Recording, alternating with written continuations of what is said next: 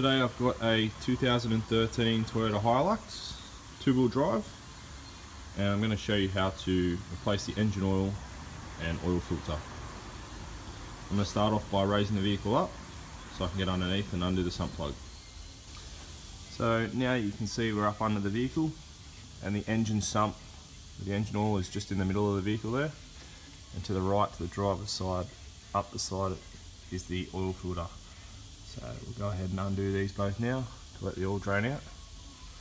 Now the only tools that I'll be using to do this, the 14mm spanner and my 3/8 ratchet with long extension and oil filter tool to loosen the oil filter. I just jump back under, crack the sump plug,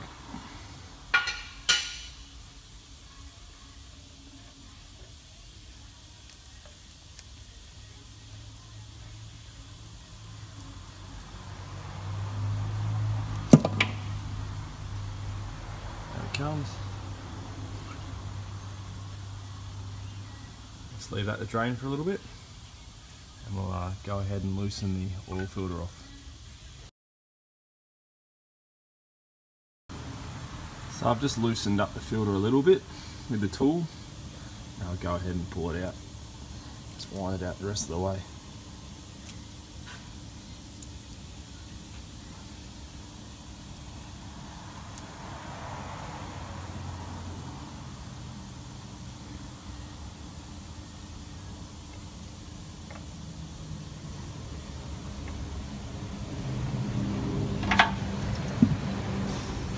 Go.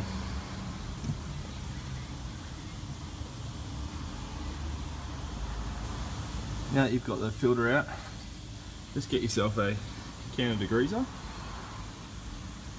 and just clean up the oil filter sealing surface up there,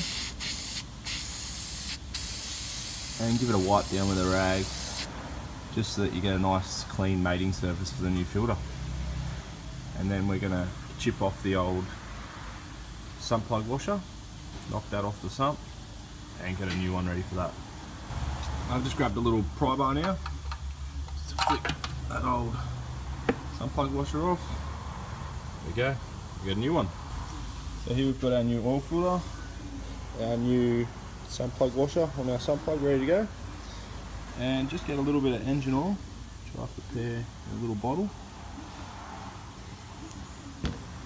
That on the surface, seal the oil filter,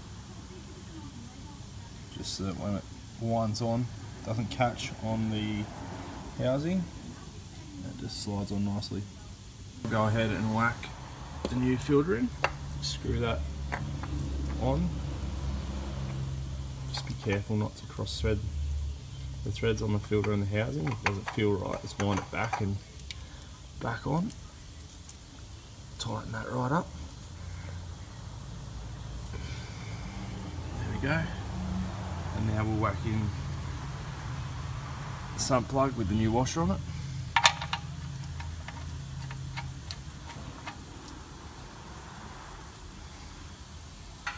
And just tighten that up with our 14mm spanner. You don't want to over tighten this because you'll split the sump plug washer. There we go. Now just to finish off with that can of degreaser that you got, just finish spraying up around the filter and all over the subframe to get rid of all that old engine oil that ran down out of the filter, and then we'll just wash it down with some water after, get rid of all the degreaser. Get that nice and clean. It's not leaking on the road. Just to go over it with some water, wash all the degreaser and any excess oil off. That way you don't have it dripping all over the road and your driveway, leaving unwanted oil stain marks everywhere. Just clean it all up.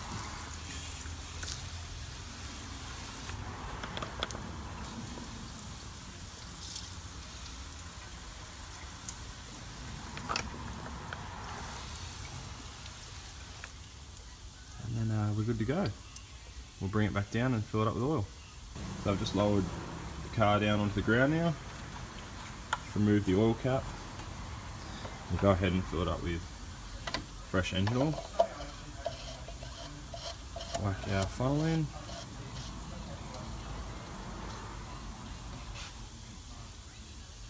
And we have a 530 full synthetic engine oil going into this.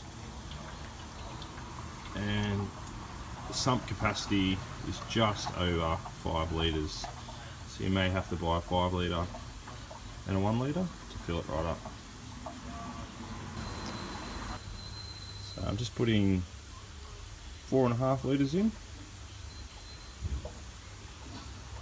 And then we'll go ahead and start it. And then check our oil level, see where we come.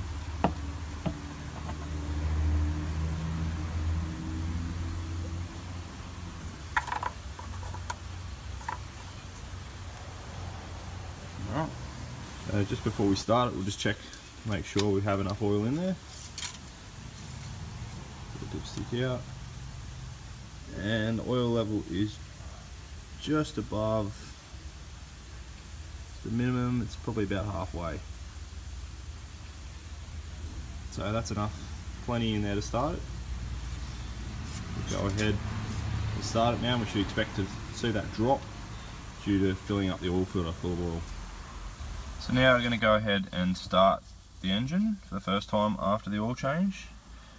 During this procedure it will be priming the oil filter full of oil. So take note when starting it of the oil pressure light down there.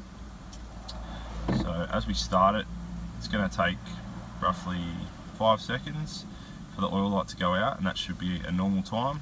If it's any longer, shut off the engine because you may have an issue.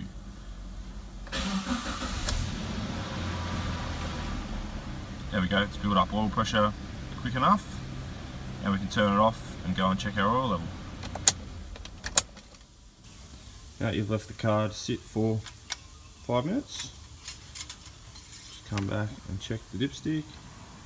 As you can see, engine oil's quite low, so we'll go ahead and put another litre in. So we'll just fill it up with another litre of oil, and then recheck it until we get our level correct on full. So we've got 5.5 litres of oil in there now.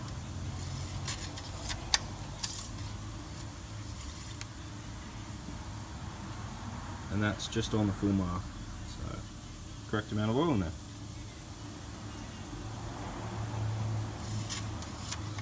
Just go ahead.